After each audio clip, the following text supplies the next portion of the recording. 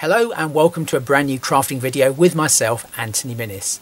In this video I'm going to be showing you how I created this beautiful rose using Modena air drying polymer clay and hearty clay.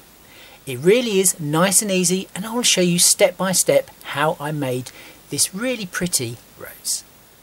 If you like the contents of my videos, please click on the like button. And if you haven't done so already, why not subscribe to my channel and hit on the notifications button as well.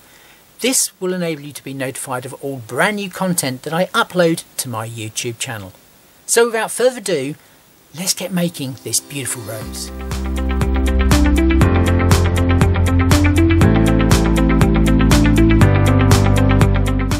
So first off, we're going to be using some Modena air dry polymer clay.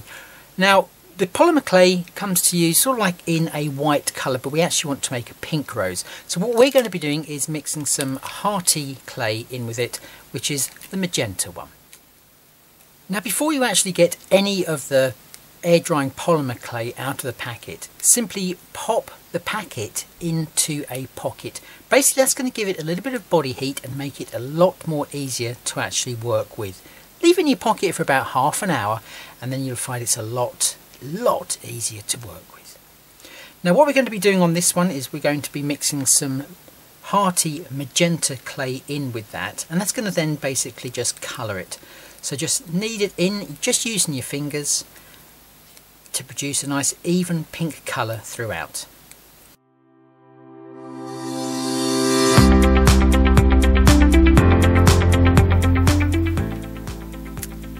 So now we have our coloured clay.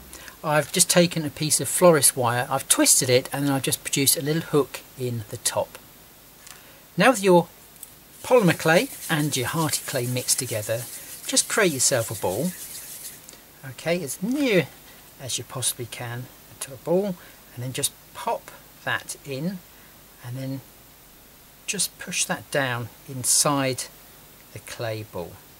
Okay, you don't want to pull it all the way through, and then from this side just press the clay in and then hold that into position. So we're not applying any pressure with this hand here, we're just squeezing or pinching the clay, okay, on this side. So basically what you want to create is almost like a tear shape in the clay. Okay, so once you actually have that, then just leave that to dry. That's going to take about 24 hours to fully dry, but if we basically tried to make the rose as it was, when we put the petals on, it would actually squash that and then it would give you a funny shaped rose. So after 24 hours this will be completely dry and it is just like a rock.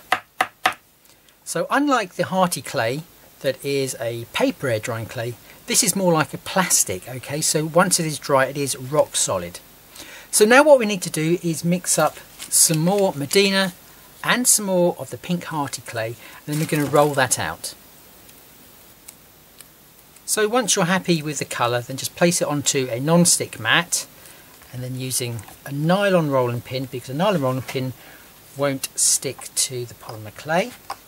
So just roll that out, so keep on lifting it, just turning it round, and then just keep on going. So we're after a thickness of no more than 1 millimetre. So just keep on, like I say, lifting that up, twisting it round.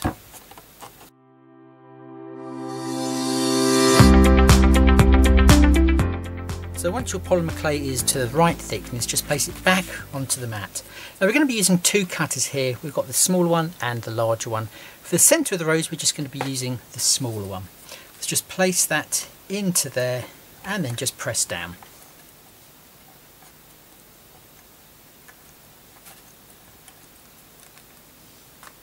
And just take away the rest.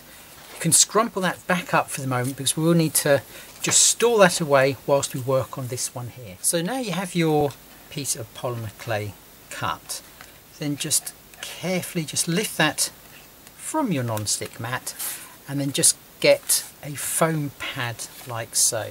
Okay, now what you want to make sure is that each of the petals, okay, is actually separate from one another, so the cutter has cut all the way through, and then you're ready to go. So I'm going to be using a metal ball tool, okay, and then just from the center of the petal, then just roll out. Okay, just very, very gently, just roll that clay out, and then just keep on going until you're happy. So you'll notice straight away that it's actually just ruffling the edge, which is absolutely perfect. That's the sort of look we're after. And you can see how much the clay has actually stretched from the original piece. So twist that round and perform the same sort of treatment to the rest of those petals.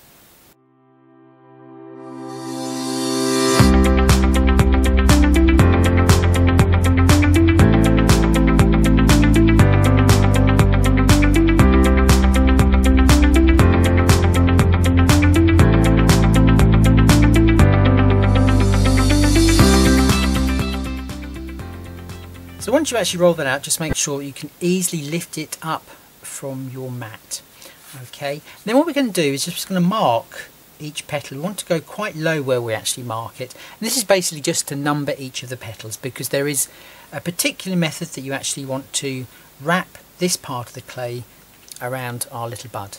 So I'm just going to mark it with just one mark there, 2 there, 3 there, 4 there, and then 5. Now you're not going to see any of those marks when you actually make your flower. So now take this piece, and then we're just going to apply a little bit of water, okay, and this will help actually stick our clays together. Okay, so just make sure you have some water on the brush, and then just wet just the center part. Now with your florist wire, find the very center of that and then just place that through. Now the order you want to put this in, or wrap the actual petals around the bud, is basically odd numbers and then even numbers. Okay, so let's just go with number 1 to start with, and you can see we're just going to wrap that round where the clay joins back on itself, then just dampen it slightly. Okay, and then just pop that one. So that one was 1. We then want 3. So again, just apply a little bit of water. Okay, and let's just pop that there, press that down. Like I say, wherever the clay actually joins itself, just dampen it a little bit, and that's going to help with the sticking process. So we're not applying too much pressure actually at the top there. And then finally we have petal number 5. So again, just grab a little bit of water and just pop that on there, wrap that one up. Okay, like so, and then the remaining 2 petals, just stick those on as well. Okay, so this is the very, very center of the rose, so it's quite a tight little bud there. And finally this petal here. Now if you're unfortunate and your petal actually falls off, okay, don't worry, you can just place it back and then just add some water to help stick it. Okay, so like I say, no pressure on the top part, but just use your fingers on the bottom there, and you can see when you start to apply a little bit of moisture to the Modena clay, it goes a little bit mushy, and therefore it's easier to manipulate and actually really give you a nice tight bond. So once you're happy with all of those petals, then just place that aside, okay, upside down, and then you can then cut your second layer of petals.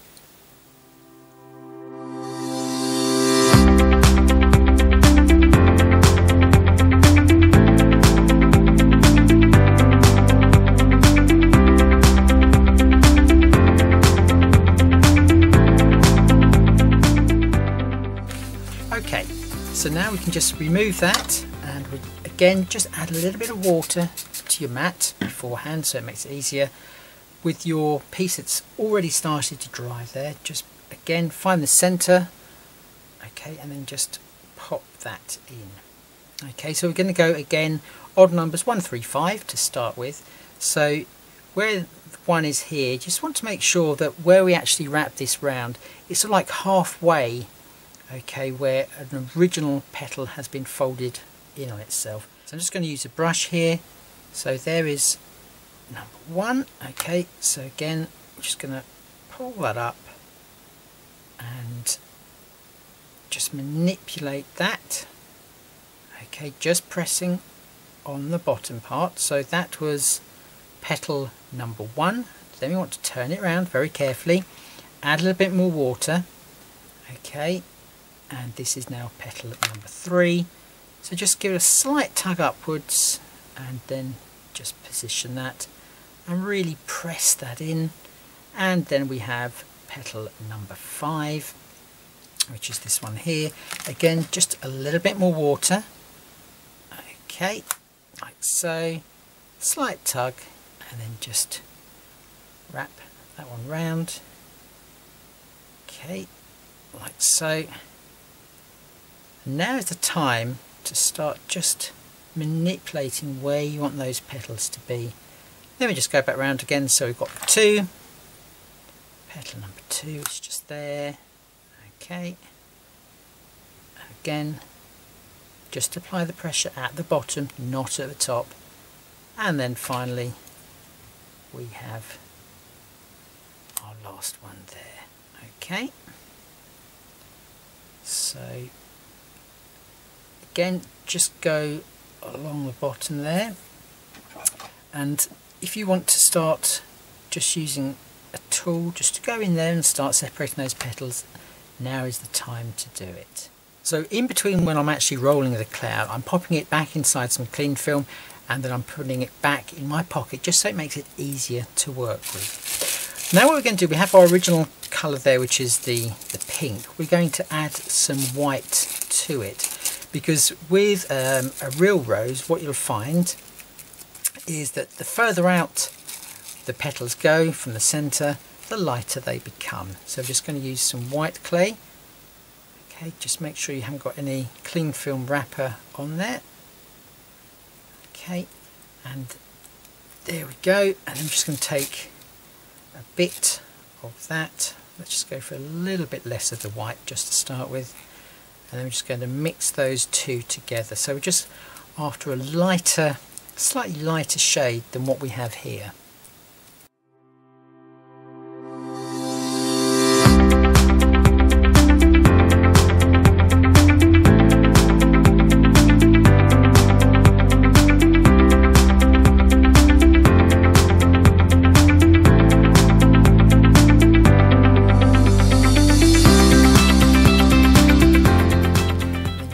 Some water just as we did before, and then get your original, find the center, pop that through, and then you can start by putting petal number 1, which is this one just here. So just find the position. So again, it's basically, we want that petal to like wrap halfway round where that join is, so half this side and half that side. So again, just use a little bit of water. Okay, as long as the polymer clay is not totally dry, you can add the water to enable it to stick to itself.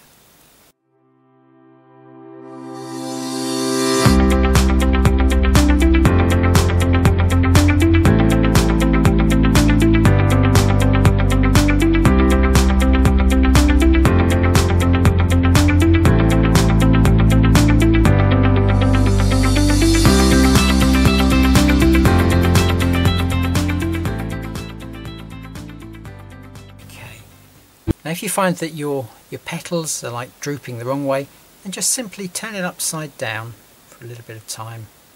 And again, just going to go in there, just using our fingers just to make sure that that's nice and smooth on the bottom there. So we're applying all the pressure at the bottom, not the top, so we do not want to squash those petals. So go all the way and then just start to smooth it as far up as you can, okay, without squashing the detail part of the petals. So there is our rose, and it's taking shape pretty quickly now. So again, just leave that to dry upside down, and then we can go on to our fourth layer.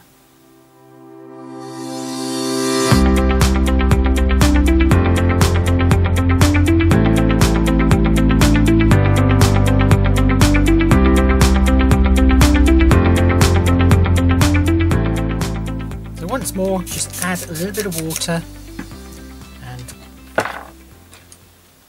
get your brush ready. Take your original and then find the centre and just pop that through.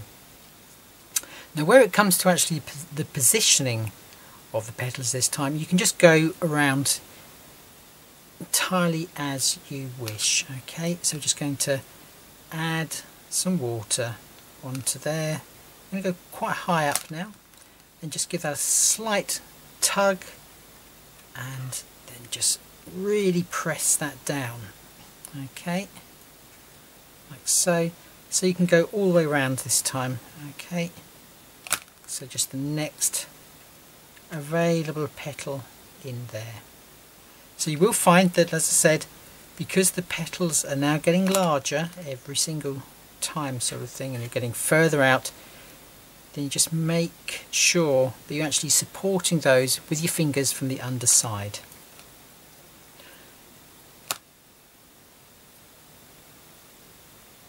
Okay, so just keep on pressing those round. Okay, and then just press that one. Okay, there we go. So we're going to add just one final layer. Obviously you can keep on going as many layers as you want. Obviously the more layers, the fuller the rose is going to get.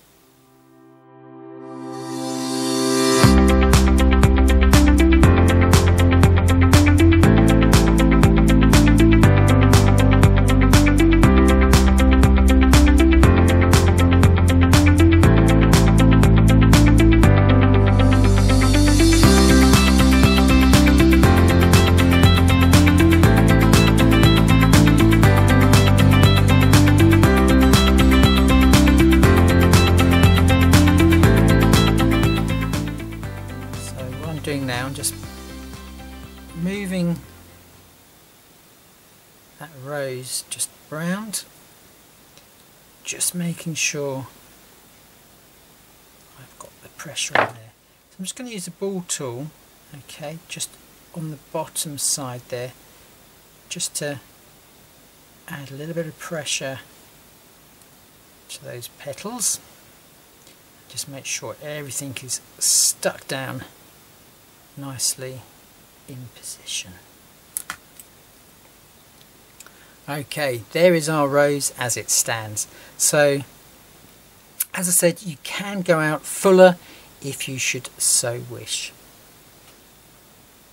Okay, so once you're happy, then you can go in with a little spatula slight tool, and you can just start just teasing a couple of those petals just down a little bit. Okay, so this is how it's going to dry eventually. Okay, so if you see any petals that need the manipulation, just go in there now and just start to position them where you want them to be. Okay. Now, as long as you haven't applied too much pressure to these petals, you'll see they're all really nice and free to actually work with individually. If you have applied too much pressure, then you may find it a little bit more tricky to get the petals in the position that you want.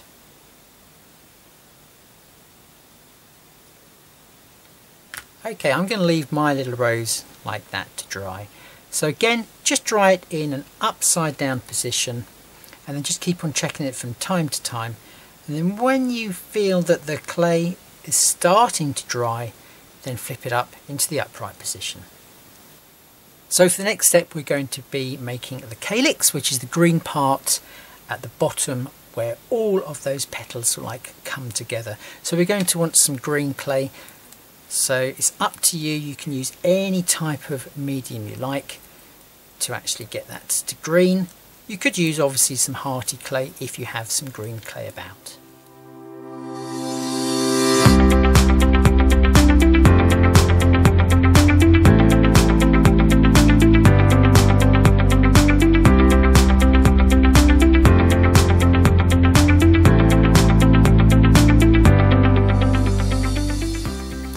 So once you have the green, just roll that into a little bit of a ball, okay, and then using a hole in our mat, okay, I'm just going to press the clay through there, okay, like so, and we're going to lift that up so we have this, which is known as the Mexican hat. So I'm just going to thin the clay out just with my fingers at the moment, so really pronounce that, and then I'm just going to use the cutter. So the center part is where the little piece that we actually press into the mat like sticks out, okay, press down like so, then pull from this way, okay, and then pop that back onto our mat, and then just using a ball tool, just really just press down there, and it's just widening, okay, those little bits of the calyx, okay.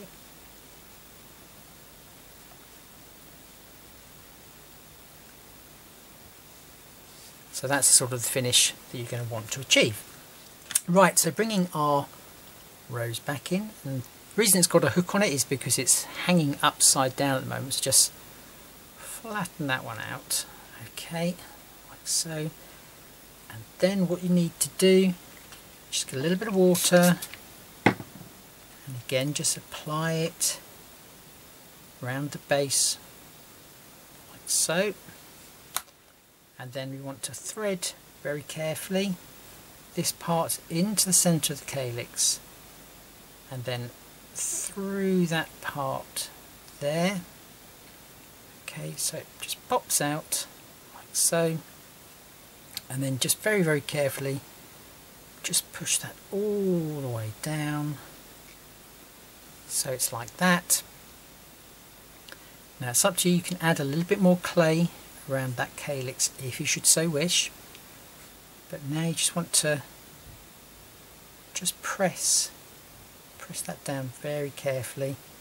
Obviously the water is going to help that stick, okay, you don't have to press right to the end of where the calyx is, you know, you can just twist that round like so. Let's just give it a little curl to those bits of the calyx, and then just with your fingers just go round there, just so it gives that type of a shape. And then again it's a case of just popping that upside down, so I'm going to pop my hook back on there, and I'm just going to hang that one up, and we'll come back to that in about a day's time.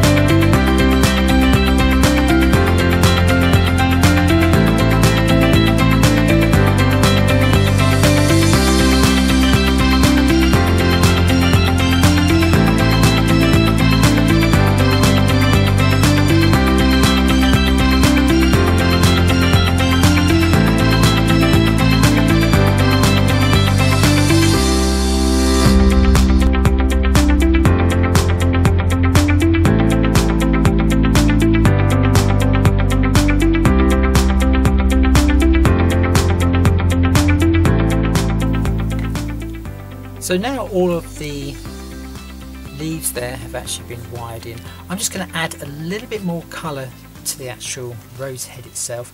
So what I've done here, I've just got some acrylic paint.